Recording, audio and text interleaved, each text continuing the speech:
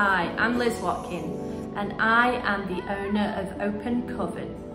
Open Coven sells embroidery kits and also provides workshops and classes on embroidery and fibre arts. Open Coven became an embroidery and fibre arts business because I did a lot of sewing and crafts during the COVID lockdown, like a lot of people did. And I realised that lots of people wanted to learn how to do embroidery, but they thought it was really complicated and difficult to master. And it's really not. The kits that I make are mostly for beginners, and the 4-inch kits that I make are great because they don't take very long to complete, really a matter of hours, which means that people who haven't done a lot of embroidery can get started and feel a sense of achievement quite early on.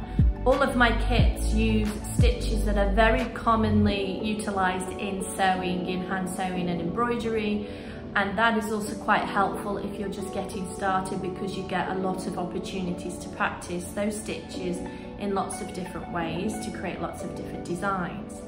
All of the designs are by me, they are created by me. I really like encouraging people to embroider because I think it's a wonderful creative outlet, especially if you're someone who never really felt like you were very good at art or at drawing or at painting, but you wanted to create a piece of art. Embroidery is a really easy, straightforward way to create some art and put something on your wall or put something on your clothing. And so these kits provide your opportunity to really get in touch with your creative side. The embroidery kits include a hoop, sometimes it's a 4-inch or a 5-inch, a printed panel, which has been created through spoon flower, which are ethically and sustainably produced in North Carolina, which is where I am, and so the carbon footprint's pretty small.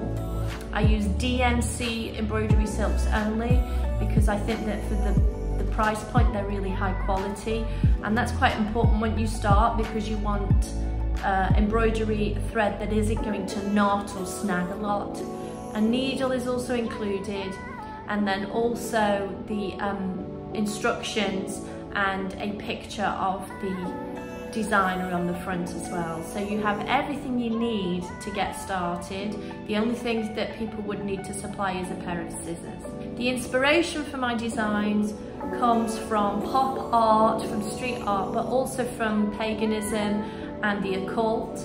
I do a lot of embroidery kits myself and designs, and over the years I was disappointed at the lack of variety. They all seem to be very similar, and I thought that it would be nice to create some designs that were a little bit more edgy or gritty rather than what I was finding, which were beautiful but not always to my aesthetic.